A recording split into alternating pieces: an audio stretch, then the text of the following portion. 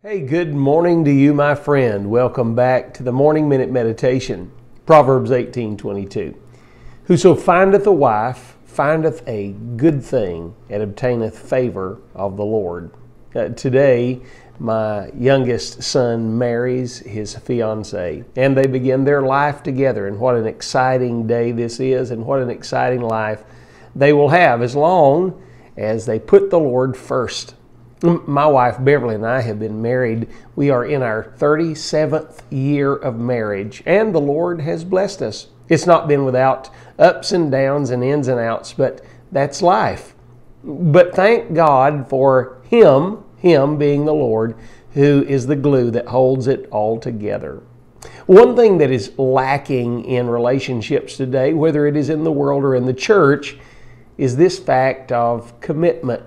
The one thing that keeps us saved is Christ's commitment to us.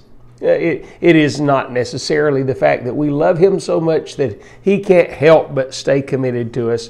John chapter number 2 said this, that the Lord Jesus, there were many that believed on Him, but He did not commit Himself unto them because He knew them. It is His commitment to us that makes the marked difference. The story in history is told of Julius Caesar when he invaded Britain.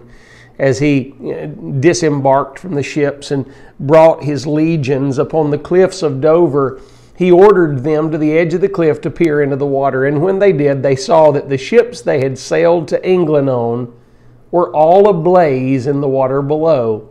In other words, he said, there is no room for a retreat. And they invaded Britain and were victorious because they had to be committed.